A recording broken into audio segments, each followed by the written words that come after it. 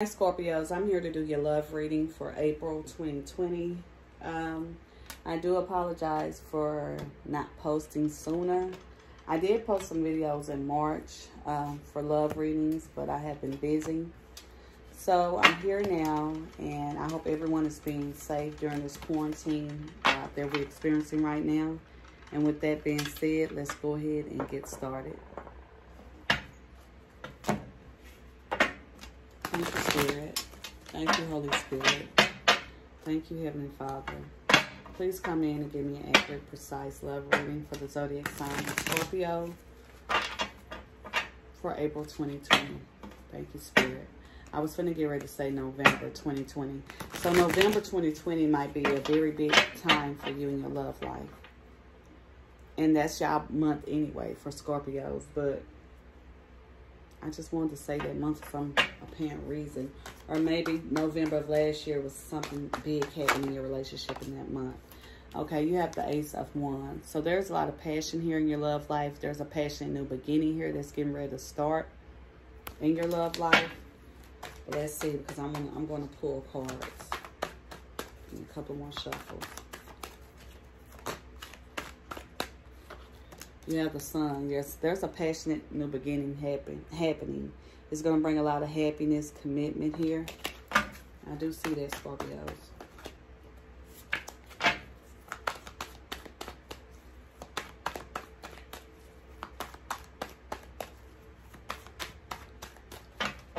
All right. Page of Cups. Someone is bringing an offer here. An offer is being brought to you guys. Five of Pentacles. Someone's feeling sad, left out in the cold, or someone's finances could not be doing so well right now. But I'm going to pull out the rest of the cards to see how this ties in. And now that I think about it, I done did Cancers and Pisces readings so far. There's a lot of love and offers on the table for you water signs here from past lovers. Okay, this is someone you guys have already dealt with. This is no one new. I don't know what's going on with the water signs, but if there's offers being brought, either they're bringing it to you or you them. Just take it how it resonates. You have the Nine of Wands. They want to come out earlier. Yeah, whoever this person is that's bringing this offer, standing their ground, or whoever it was, if someone had got hurt, they're standing their ground to this person. So let's see. Ace of Wands again. There's a passionate new beginning here with you and this person. Temperance, peace, unity, soulmate. Queen of Swords.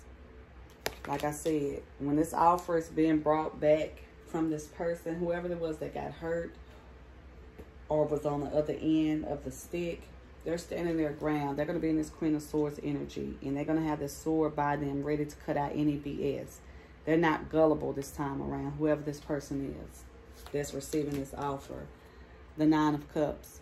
But this offer that's being brought eventually is going to bring wish fulfillment and happiness. Because I do see a passionate new beginning here. No matter how hard this person stands their ground and try to act, they're going to eventually let that guard down.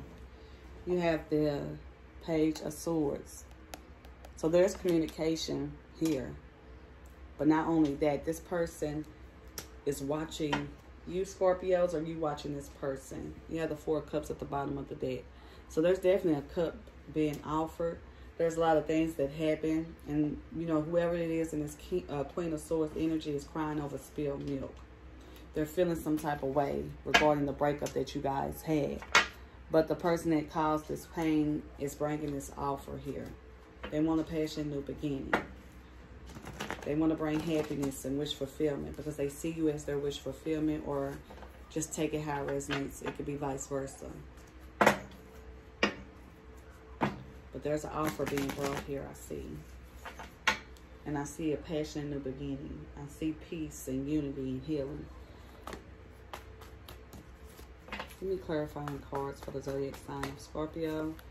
You have the Hierophant that came out. So that's marriage. Serious commitment. Institution. I don't know why this popped in my head, but you could go to church. You probably go to church with this person. This could be someone you know from church. That's for a few of you guys. That just popped up in my head. Seven of Cups. This person has a lot on their mind, or they had a lot of options, and maybe that was the reason for this falling out or this breakup. But this person's coming in fast with the Knight of Swords, bringing this offer. They're coming out of nowhere. You're not expecting this, Scorpio, or they're not expecting you, Scorpio. Four of Swords. But this person, whoever it is coming in with this offer, they're coming in to heal this relationship. They're coming to heal what's broken. You have Temperance twice. You have Temperance here, and you have Temperance here. This person's coming in to heal this relationship because they see this as a soulmate connection. Two of Wands. This person's making a decision on how to come forward, but they're definitely coming. Okay. The Star. Healing. This person's coming in to heal this relationship, I'm telling you guys. King of Pentacles, because they're now in this King of Pentacles energy. Husband material. They're in this stable energy. Ace of Wands at the bottom of the clarifying deck. There's a passionate new beginning here for you guys. With this person, I see from your past. They're coming in to heal this relationship and want a new beginning. But it's up to you guys. It's up to whoever it is in this Queen of Swords energy. Because they're not too for sure. I guess due to how the relationship maybe had ended. What's going on with these cards? Yeah, they're not too for sure here. But I do see this person coming back. It's like they're coming out of nowhere. Need one more card, Spirit. Okay. So you have, remember who you are. You are a powerful, loving, and creative child of God. You are very loved.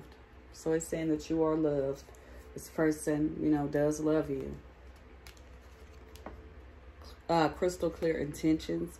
Be clear about what you desire and focus upon it with unwavering faith. So if this is the person you want to be with, stick to that. Don't waver in your feelings. Accept them, forgive them, and move on if that person was the one that hurt you, or vice versa. Okay, let me pull some other messages here.